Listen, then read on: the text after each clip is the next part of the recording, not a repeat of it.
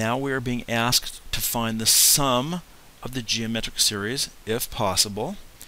And we look at this sigma notation. We see that the starting point is 1, the ending point is 7. So basically we have 7 things to add up.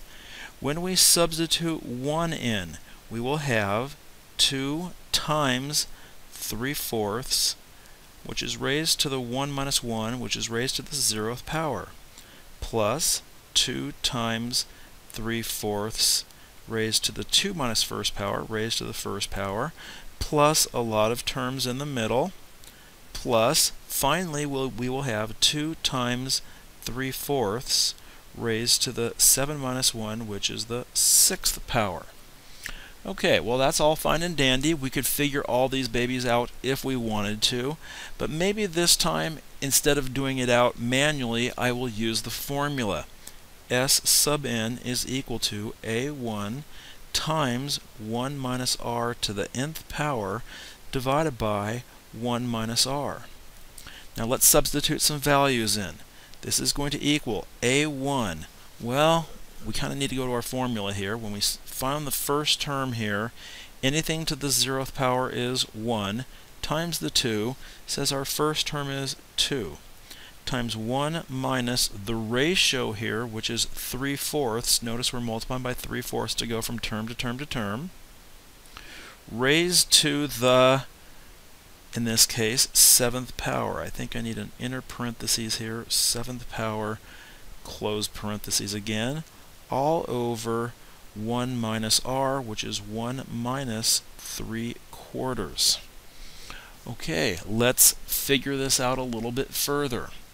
This is going to equal 2 times 1 minus 2,187 over 16,384, all of which is going to be divided by 1 minus 3/4, which is 1/4.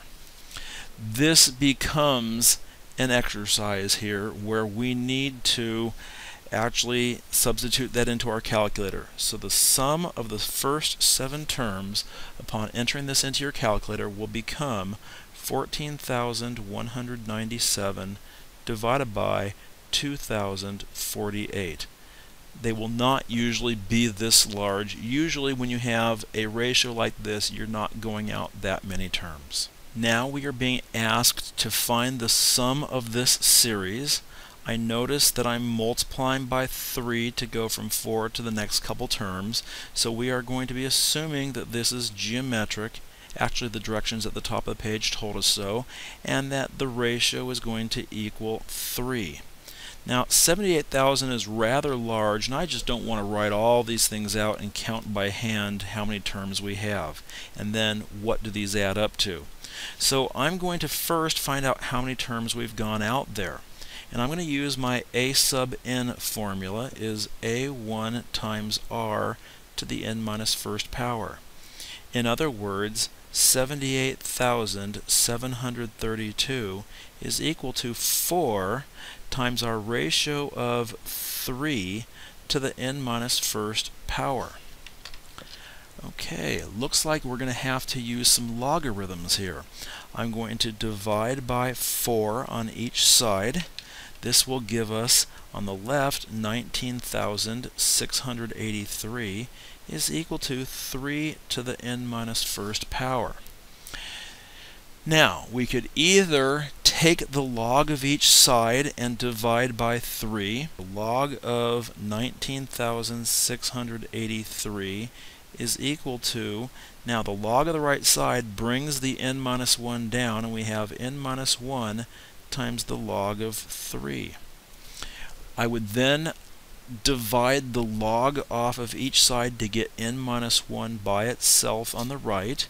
So we will have the log of this 19,683 divided by the log of 3, at which point we could evaluate the left side to get 9 equals n minus 1 and find out that we've actually gone 10 terms out.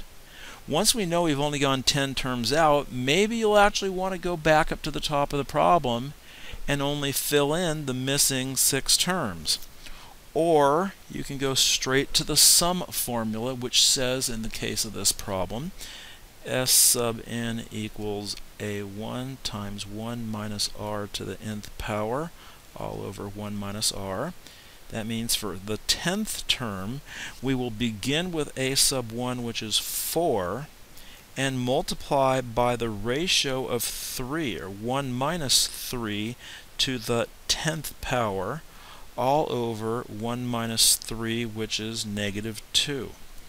Well, that looks to me like we need to use a calculator, and so the sum of the first 10 terms is going to equal 118,096.